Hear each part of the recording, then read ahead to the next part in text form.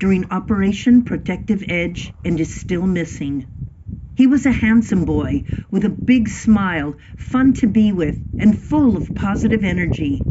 Lake Kinneret in front of you reflects both Oron's blue eyes and his connection with nature and his homeland. Oron was born and raised in the nearby community of Poria Ilit on December 27, 1993. He was the son of Herzl, of blessed memory, and Zahava, brother to Ofek and Aviram. As he grew up, he developed his talents in painting and sculpting, music, hiking, playing soccer, and mainly his love for animals. He studied in Kibbutz Degania Aleph and continued to high school in Beit Yerach, which can be seen down below on the shores of the Sea of Galilee. After graduating high school, Oron joined the army and volunteered to serve in the Golani Infantry Brigade. Above all else was his love and dedication to the brigade and his fellow soldiers. On Israel's 66th Independence Day celebrations, Oron received the Award for Excellency from Israel's president. The certificate states, Oron serves in the Golani Brigade. Despite difficulties at home, he chose to serve as a combat soldier.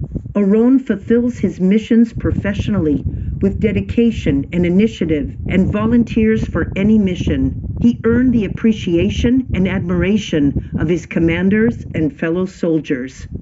On July 8, 2014, as a response to intensive rocket attacks from the Gaza Strip on Israel, the Israel Defense Forces launched Operation Protective Edge against the Hamas terror organization. On July 20th, Oron, together with his unit, entered the Gaza Strip in an armored personnel carrier.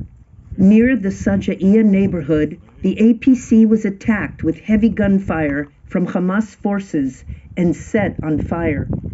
Oron kept fighting to the last minute. 6 of his comrades were killed in the incident. Several days later, his vest and helmet were found deep inside a tunnel close to the place where the APC was hit.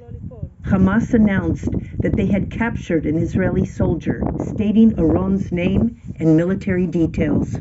The IDF declared Oron a fallen soldier whose burial place is unknown, but his family continues to demand his return home.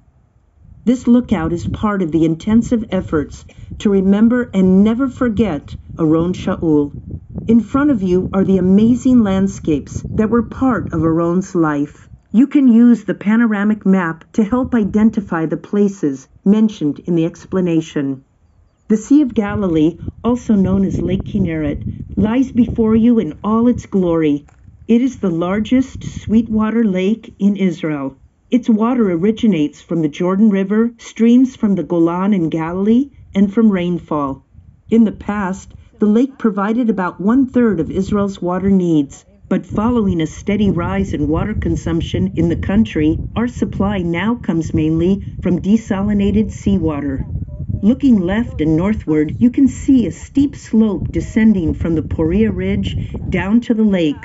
A forest called the Swiss Forest was planted there to prevent soil erosion and to create a green space for people to enjoy. Nearby is the Poria Youth Hostel. It was built according to the vision of Israel Taiber, industrialist and Zionist entrepreneur. Taiber wanted to develop tourism around the Kinneret. He envisioned planes landing on the water on their way from London to India. And for a short period of time, it actually became a reality. Around the lake, there are many beaches. One of them, just below us, Berenice Beach, is named after a Jewish queen who ruled during the Roman period. Beyond the Kinneret rise the Golan Heights. Until 1967, Syria controlled the Golan and used it as a base for attacks against Israel. Below the Golan, you can see the kibbutzim of Ha'on, Tel Katsir, and Ein Gev, which suffered continuous bombardments by the Syrians. In 1967, during the Six-Day War, the IDF climbed the Golan and freed Israel from the threat of the Syrian army. The Golan is now home to many flourishing Jewish communities. We all pray for the return home of Oron Shaul. and wish you a pleasant tour of Aron's childhood landscapes.